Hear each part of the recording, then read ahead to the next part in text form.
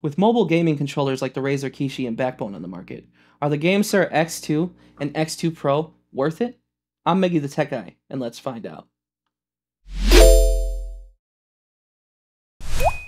First, we're going to talk about the build quality of these devices. The Gamesir X2 and X2 Pro do have some pretty major differences between the two devices. To start with, you're looking at a little bit of a longer device with the Gamesir X2 Pro, so it is able to accommodate a little bit of a larger device, although both of these devices can fit a Galaxy S23 Ultra inside of them.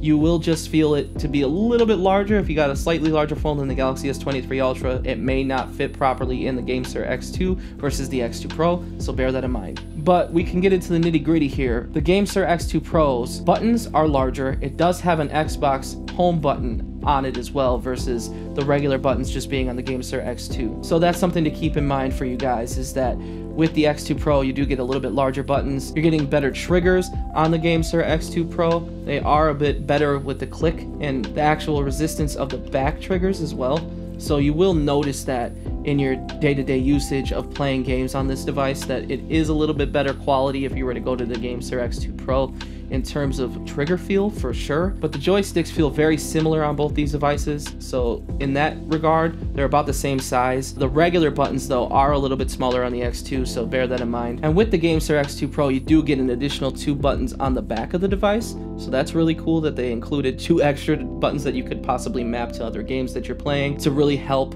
aid in playing some of the Xbox Game Pass games that you wouldn't normally play on a mobile device. So they're not included on the Gamesir X2, but again, keep in mind that this one is a bit cheaper than the Gamesir X2 Pro, so bear that in mind. And like I said before, the Gamesir X2 Pro does stretch out a little bit farther than the Gamesir X2 does.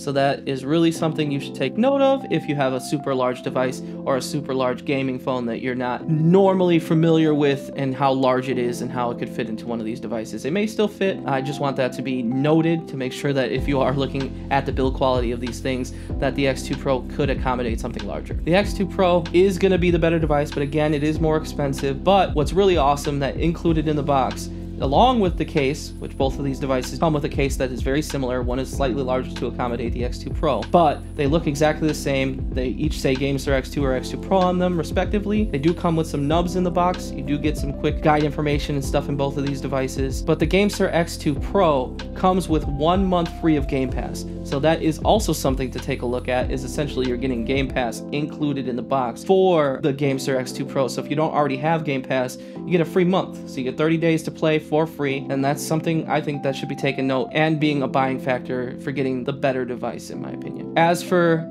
the cases and everything that come in the box, you do get them slightly different. There is a Velcro strap for the X2 Pro versus the other one is just a regular stretchy band for the X2, which is slightly different and also really weird that that's how they would do it between the X2 Pro and the X2, but it's something small. But I think it is something that you should note, that comparing case to case, that you do get a slightly cooler case for the X2 Pro where you can just open the Velcro and pull the device out versus the X2 where you have to pull it out underneath the stretchy band and it does not open up like the Velcro does on the X2 Pro's case. They both come with nubs inside there, which you can put in that are either convex or concave to put around your joysticks, which is really nice for them to do that because, you know, they're small, like I said earlier. So when you're using them, it's a little tough to navigate them and move them around if you've got larger hands. So you would like to put some nubs on them that are either convex or concave depending on your preference and how you like your joysticks to feel. Me personally, I'm okay with it because I'm a casual gamer. I'm not really a gamer's gamer, so I don't really need the nubs. I just play occasionally, so I just use the joysticks as is personally, but I know that it's a nice touch for them to include that. So all in all, the build quality of these devices is actually really nice for what you're getting and how inexpensive they truly are as gaming controllers. So the Gamesir X2 and X2 Pro are both a go for me in build quality. Next, we could talk about experience for both of these devices. So everything that's really different from these devices is in the hardware category to me, in my opinion. Like I was saying earlier, that you're just getting smaller buttons, all that stuff. But when you're actually playing these games, aside from the smaller buttons being on the X2, so it's a little bit harder to navigate when playing, generally you're getting the same experience because it's the same layout. The triggers are going to be a little bit worse on the X2, but do I think that you're going to be like mad that you decided to save almost half the price on the X2 to play and get a pretty much the same experience? No, I mean, you're gonna enjoy it either way. But it is nice to know that if you wanted to upgrade, there is something nicer out there for a little bit more money. The whole experience of playing these games, like playing on Fortnite, if you're playing Fortnite, you can definitely navigate really quickly through your weaponry. There is a weird thing where the triggers are kind of opposite, and I didn't really go into the mapping to change it up. I just let it play as is because I wanted to see how it worked out of the box in regard to playing games, especially with ones that just work natively like Fortnite. So playing Fortnite on these devices is actually really a cool experience. It almost feels like a Nintendo-esque experience. So when you're playing, I do play a lot on my Nintendo Switch OLED, and my son and my girlfriend, they play on the Nintendo Switch Lights. So it's a very similar experience to playing games on those devices. It really does remind me of that kind of gaming experience, which is nice. So all in all, the experience of playing on here is great for Fortnite. When we get into Call of Duty Mobile though, there is some mapping that needs to be done, and that process is a little cumbersome when you're trying to connect and map. It does automatically map when you do the process. There is a Gamesir app that you have to download, which you will have to go through the process. They do have a step-by-step guide of what you need to do in order to set up the mapping so that it works perfectly fine with the games that you're trying to map that don't work out of the box, like Call of Duty. So once you map it though, they actually work really nicely. I was playing Call of Duty Mobile after, you know, it's a little bit of a learning curve to set it, but once it's mapped and you're ready to go, and you can play and you can get some kills and get some shots. I actually played really well for this game. I've been playing Call of Duty Mobile a little, you know, for quite a bit on the device, so I wasn't like in the beginning stages of playing, so it was super easy for me.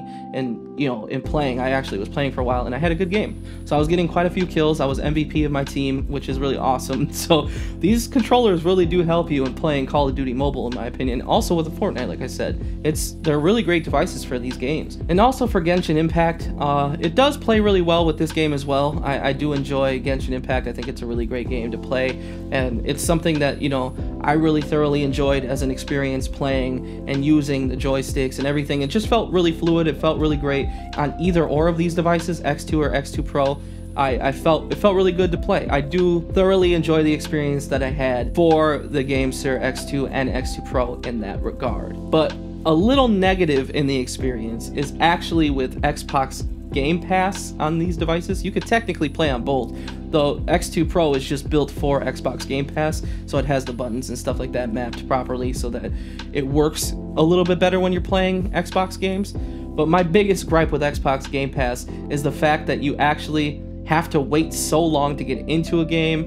The graphics seem a little bit watered down. Unless you have a direct connection, it's not going to look the greatest, it's not going to play the greatest. So really heed your expectations when you're playing Xbox Game Pass on your mobile device via these devices. It's not as good as it sounds initially. The technology just isn't quite to where I think it should be yet. It's a cool concept, and if it was to work instantly and you could just go and play directly off of Xbox Game Pass and just play over your internet connection and it worked flawlessly, that would be fantastic. But I don't know, I had some pretty sloppy games I was playing. There was quite a bit of lag in between my presses when I was playing Mortal Kombat 11. Bear that in mind, that in the experience section of this, you do get that free month of Xbox Game Pass.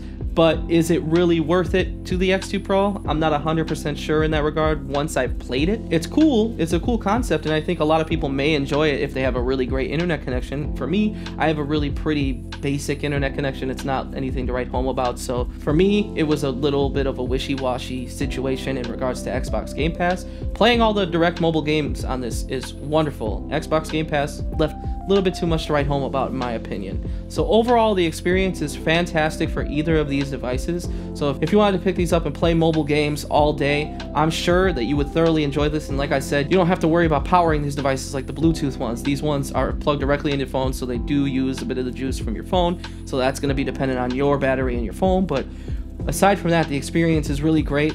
I also forgot to mention in my build quality section that there is a USB-C pass-through, so if you need to charge your device, you can via the device. It has a USB-C port, so that's really cool. And something to take note of in the experience, I guess, is that you can also charge while you're playing. I don't exactly recommend it, but you can charge it at least while it's in the device, so that's nice. So all in all, for the experience, I think these devices are 100% go for the experience. And now let's talk pricing. So for the X2, you're actually going to be paying about $45 I've seen on Amazon. But for the X2 Pro, you're actually going to be paying about $80. Now, they did have some pretty good Prime deals on Amazon when my girlfriend purchased this device for me for my birthday. So that was really awesome. Big shout out to my girlfriend for picking this one up for me and giving it to me for my birthday. But she got it for almost at the price of the Gamesir X2. So that's something that was really awesome. So if you can catch these on deals occasionally, then obviously this is the 100% one you should go for. At $80, it's a little bit more questionable, because at $80, you're getting almost double the price of the regular X2, slightly bigger buttons, slightly longer, a little bit different of a case, and the free month of Xbox Game Pass. But in the experience, I told you that it's nothing to write home about. So do you think that experience is really worth $80 to you? That's up to you, really. You know, like, I mean, since we got it for much cheaper, of course I wanted to go the X2 Pro all day. That's awesome versus the X2. But having the regular X2 isn't much of a problem either. Like, if you went and bought that for 45 bucks, it's very inexpensive for a USB-C controller. And it gives you about 95% of what the Gamesir X2 Pro does. So for the X2, that's one that it's not going to break the bank. It's going to give you pretty much all you need. You can play all your games with little asterisks, with the triggers and the smaller buttons, but it's still going to give you a really great gaming experience. So pricing wise, that is something for you to determine whether or not you want to spend the additional almost like about $35 for the X2 Pro versus the X2. That's something I'll leave up to you guys. The links will be in the description for you guys to purchase these devices. I am an Amazon affiliate, so if you do purchase it through my links, that would help me and this channel out tremendously. So I would really appreciate it if you did go ahead and purchase those things through my links.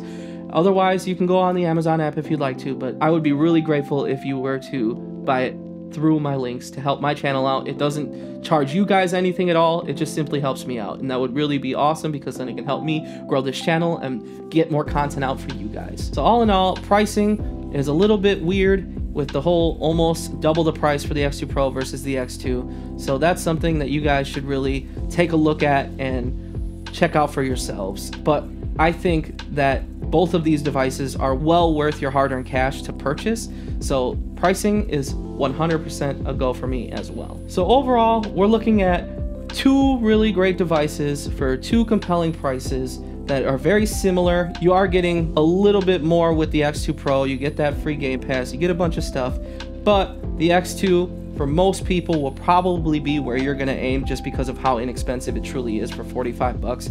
I mean, that's almost a no-brainer purchase for a lot of people, so I do completely understand if you just went with the regular X2. I wholeheartedly recommend it. The X2 Pro, I love it. I love playing games with this device here. It's amazing in my opinion. I love this controller for my phone. I love this controller for all the different phones that it can fix, whether it's a Pixel 8 Pro, whether it's a Galaxy S23 Ultra, whether it's a OnePlus 11. They all do fit perfectly fine in these devices, with the exception of fitting a case. I did not say that earlier, but you would want to take off the case just so it plugs in properly and you can play well. But other than that, these devices are definitely a go for me in all categories. I 100% recommend them. If you are a gamer, whether you're a hardcore gamer, whether you're a mobile gamer, whether you're somebody who's just a casual gamer like myself, I wholeheartedly recommend it to you guys. Check these devices out and don't just let them pass just because they're made by a company that's not necessarily reputable to a lot of people. Gamesir definitely built some really great devices here, and for going into 2024, I think these are really great devices to check out and spend your hard-earned money on. Anyway, that's all for today, you guys. If you really like this video, go ahead and hit the like button. If you dislike this video, go ahead and hit the dislike button. If you really like this video, go ahead and hit the notification bell and the subscribe button to get more content from me. And as always, I'm Miggy the Tech Guy, and I am out. Peace.